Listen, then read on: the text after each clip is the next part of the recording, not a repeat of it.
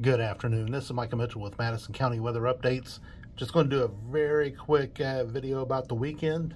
I hope you all have a great Memorial Day weekend.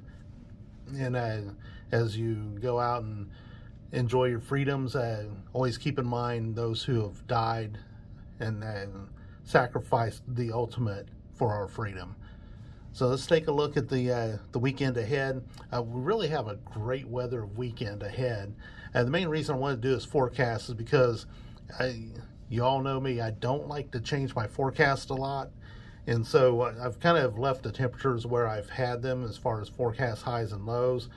But I wanted to show you what could happen because my forecast is warmer than data.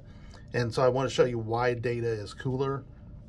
So know that Saturday and especially Sunday could actually maybe be in the upper 70s instead of around 80, but that's not going to be that big of a difference, but it could be just enough of a difference that I just wanted you to know.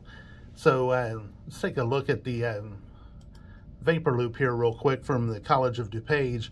And what I want to point out to you as you're looking at this thing is we've got several players on the field that are leading to the potential for cooler temperatures. And so we'll talk about that here real quick. And one of the first things you see is this little swirl right here.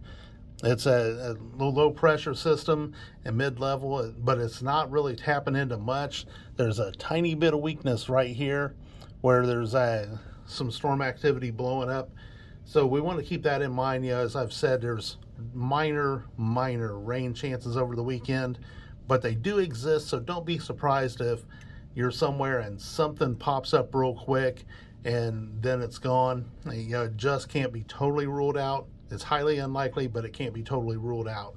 But you've got this little spin right here, and it's pulling a little bit of warmer air up. You can kind of see the boundary right across here. The next big player is what I mentioned a few days ago, and that's this low pressure developing off the coast. And it's pulling a large cloud shield. This is water vapor, but you can still tell where the cloud shield is pretty well. And so as this moves north, if the cloud shield from this low pressure makes it over us, and Sunday would be the best chance for that to happen. Again, you can't rule out a very isolated shower or a storm, and that can help keep temperatures down if we turn cloudy.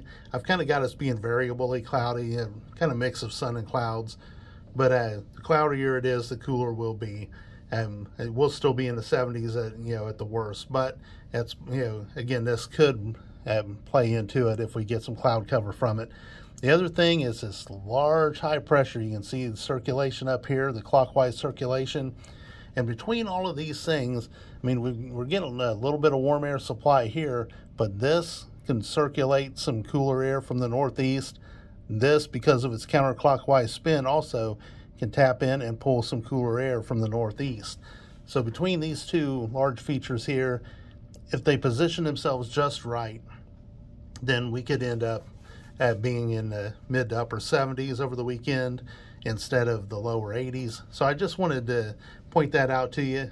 Again, it's going to be a great weekend no matter what. I think people who are going to be out at the Anderson Little 500 tomorrow evening or the Indy 500 on Sunday would probably prefer it to be a little bit cooler so that they don't roast to death out there. One nice thing is the humidity's been really low, so we've had really comfortable air. Even when we've gotten in the 80s, it really hasn't felt bad. So, and that will continue to be the case as well. So that's all I wanted to talk about.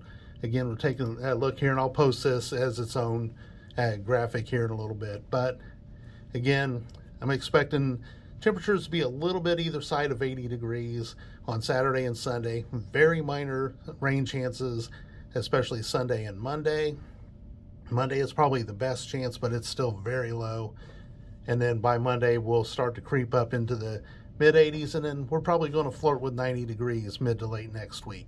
So with all that said, you all have an awesome holiday weekend. Again, keep those who gave the ultimate for our freedoms, keep them in your mind as you enjoy this weekend.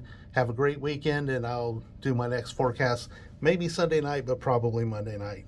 So have a great weekend. It's Michael Mitchell with Madison County Weather Updates.